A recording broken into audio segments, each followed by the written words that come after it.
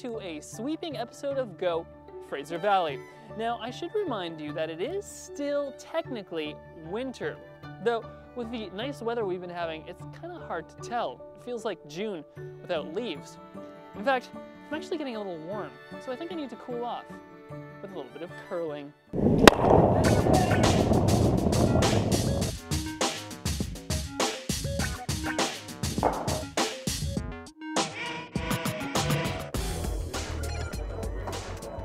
Interesting.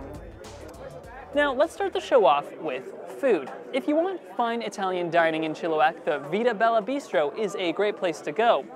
But what if you want to recreate that caliber of dining in your own home?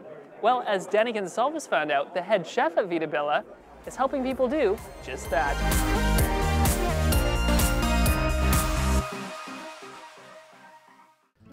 Vita Bistro is known as one of Chilliwack's best in Italian cuisine.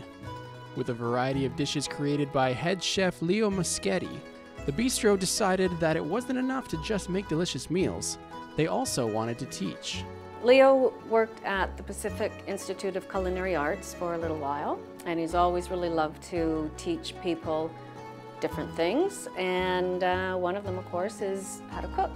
And so when we first moved here and we were trying to find a location, we actually did cooking classes out of our house. When we did find our location, we got ourselves set up and we started offering cooking classes in the first year that we opened, and they were very popular. The bistro now hosts a cooking class every Monday for anyone willing to learn from the best. But today isn't your average culinary course. In fact, it's more of a competition. Dump it in! You're gonna set the timer! Convergys is holding leadership training seminars here in the restaurant. And as part of that leadership training, they have formed themselves into 3 teams.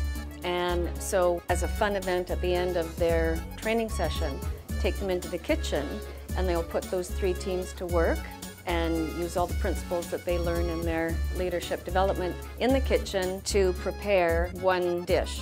They're gonna get judged on a few criteria. One of them is creation, the taste of the dish, obviously the look, the final look in the plate, and all that stuff. And the dish in question? Beef tortellini. It was great. I mean, as soon as Leo showed them how to do the pasta, they were off, you know, okay, let's do it. We thought, oh, this might take a couple hours. They were through the whole exercise in an hour and a half.